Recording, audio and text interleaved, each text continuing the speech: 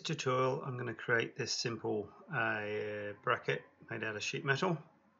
So I'm going to start by going Control N for a new file and select the isometric template. So I can do this in a couple of ways. First would be just to draw a tab. So I'll start by drawing a rectangle and Control H takes me through. So I've hit the F3 key to lock it. I'm just going to come out here somewhere and put that in. So that's 60 wide. So hit the tab key, go around, and I'm going to leave it at that, and then put a dimension on here, or I can just pick up on this line here and specify that I want that to be 80. And because I've connected it to the coordinate system, it's going to lock in there. So we unlock the plane and rotate it around, and as you can see it's 1.5mm thick. So we're now sort of coming off there.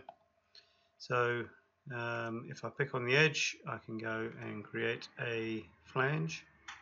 So we want this to be measured from the inside, and we want it to be material outside as well. So we've got the option here. So it's just going to increase by material thickness. So that wants to be 40. And then we want to create another flange on the edge here. And for this one, we want it to be measurement outside and material inside, and that wants to be 40. So what I didn't change was the bend radius. So if we go to Tools and Variables, you'll see the bend radius here is set to 1. That needs to be 4. And you'll see the bends change to suit.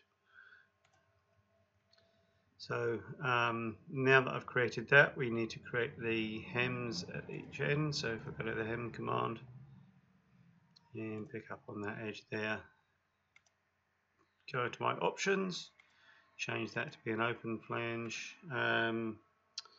So inside radius is 3.5, flange length needs to be 10. So that also needs to be changed to bend outside as well, and then right mouse click to finish. So then we'll need to do one at the other end, changing the settings again. I could have saved it and had it as an option to just select off the drop down.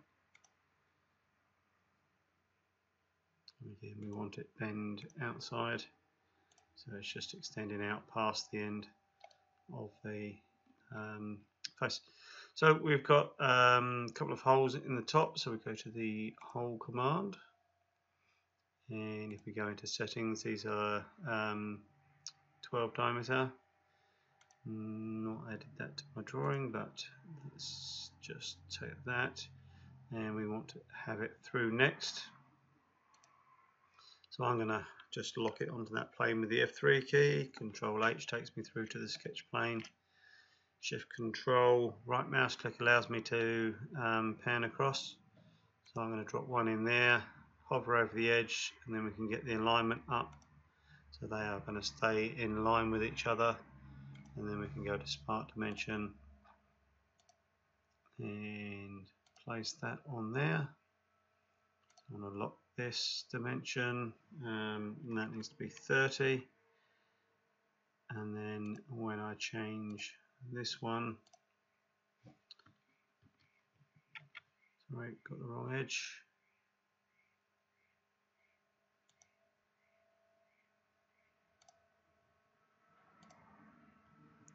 So as you can see, the arrow is pointing down, so this outside face is going to be the one that moves, so we don't want that. We want to move the inside hole, and that needs to be 15, and you'll see that both holes move because that dimension there is locked and you can see that by the fact that it's red. So let's just hide those PMI for the moment. So we've got a cutout that drops down on the inside and across here, so it sort of drops across that face. So I'll create a rectangle center, lock the plane, and I'm going to start here. So the width is going to be 12 to the left, so it'll be 12 to the right as well because I've done it by center. So 24 for that value. Hit the tab key, takes me through. That's a 10mm width and 0 rotation. So you can see I've drawn that on the wrong face, so I can just fix that up. So there's the sketch that I've just created. I can use my steering wheel and just snap to a key point here to put it on the top face and hit the escape key, and then I can go to the cut command. So it sees this edge as a boundary, so if I hold the control key down I can select both and right mouse click to accept it, and then we want to come down 12mm and right mouse click to accept it.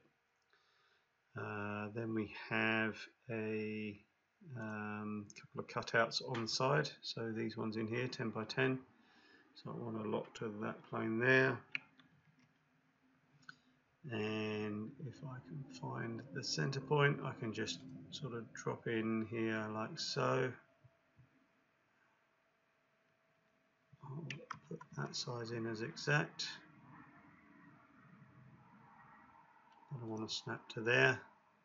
Likewise on this side I could do a mirror if I wanted to, but I should be able to hover over there to get that size setting for me, and you can see that the two are going to stay in line with each other.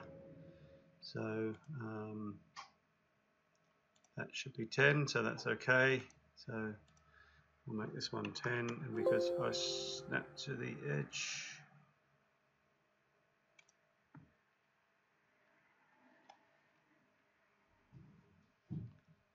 we've just lost our connection, so I will go and connect that to there.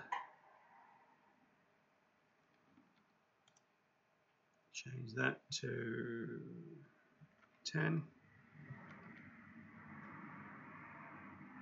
and add a dimension on this side as well.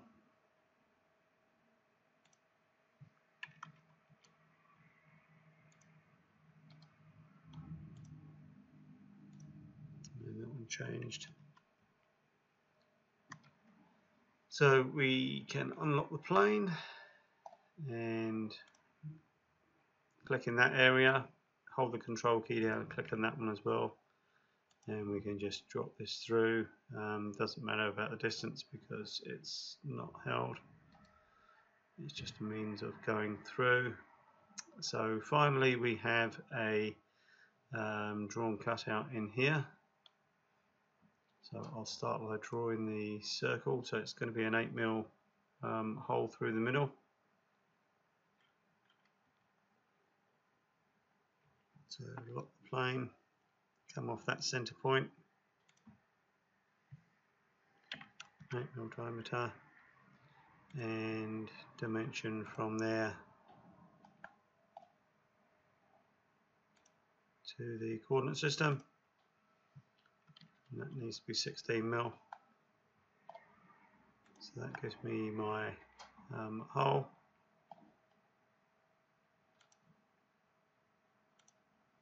As I said, that needs to be 8.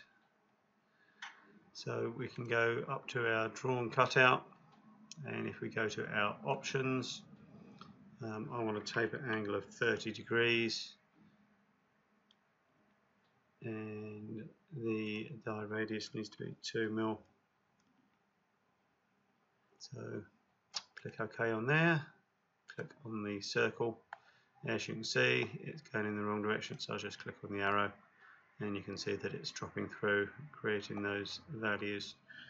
Depth needs to be 4, and then just right mouse click to finish.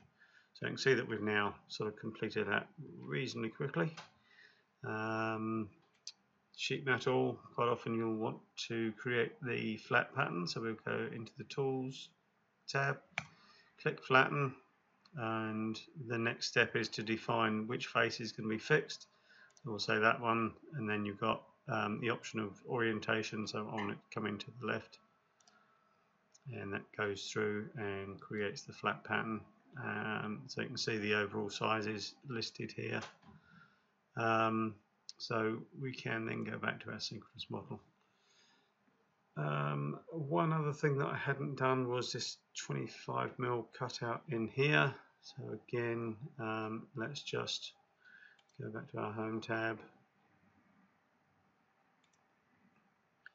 And I'm going to come off that base reference plane. So if you hold still and right mouse click, you can choose your pick quick, and that orientates it, so I can then pick up off this here and just paste this in with a fixed width and come in here somewhere. It's probably a little bit too wide, so I can just click and drag that in. Just ensure that that is centered and that thickness is correct. So from here I can do my cutout.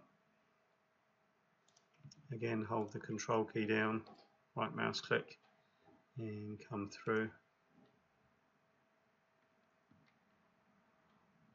One last dimension. So if I go off this edge here,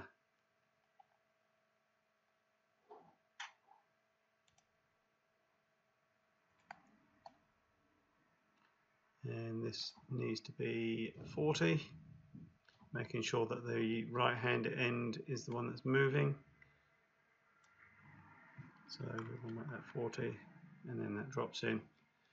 So this has been created in synchronous, and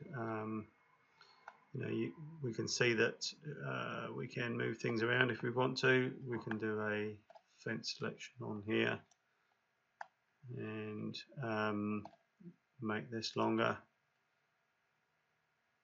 So you can move multiple features at one time. If I wanted to, I could have included that cutout as well. So you can see that that's now selected, and I can put that in, and you can see that that lengthens that as well. So finally, because I've put this cutout in, you can see that the flat pattern is not up to date, so we just need to recreate that and go back to our synchronous model.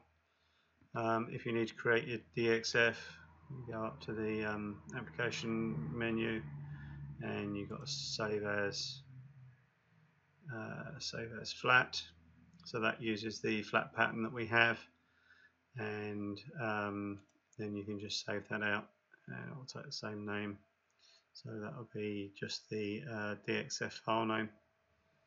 And what that does is it creates a flat pattern, layers on it that has up and down bend lines on them, which can be used in your CNC. So from here, let's save this. So we go save. So I'm going to put this into a temp folder, call this bracket.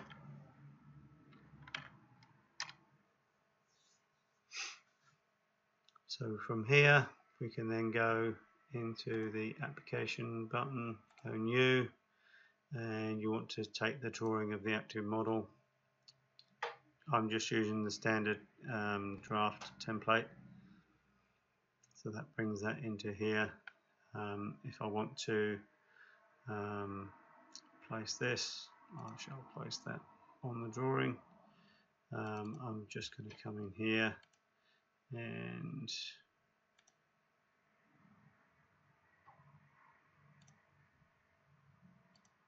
change my drawing sheet. So from here I will go in and create a principal view.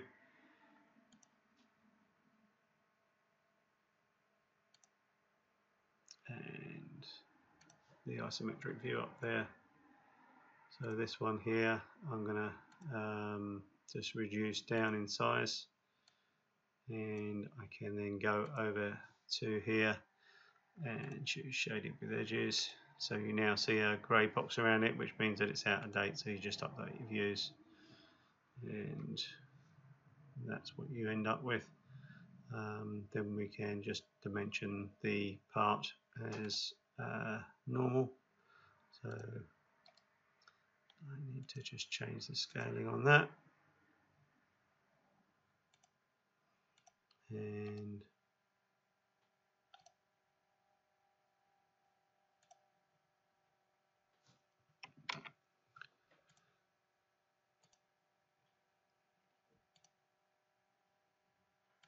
you can start dimensioning as you need to create the part. So hopefully that's helpful, and shows you how simple it is to create sheet metal components. One other option available in creating the part is to use a contour flange. So if I open up a new sheet metal document and go to the line command, I'm going to lock to this plane here and start from the center. I'm going to draw my 80 length at the bottom, right mouse click to restart, come back to the starting point, go 40 up and then 40 to the left. So that gives me my rough profile, and then if I use the contour flange, select the item and then choose which direction. So if I hit the shift key I can go in both directions, so I want to go 60. If I hit the tab key, that allows me to reset the thickness, and I can also go into here, override the value here and put in my bend radius. So go OK on that and you'll see that the bends flip, and then I can choose which way I want it to go. So I'm just going to go down, so just click, and from there we can then just go on and complete things as we did before. So we can pick up off here, change our options to open, and then 3.5 and 10, and material outside, bend outside. So yeah, you can just create it and it sort of just jumps in a lot quicker than having to do the individual flanges.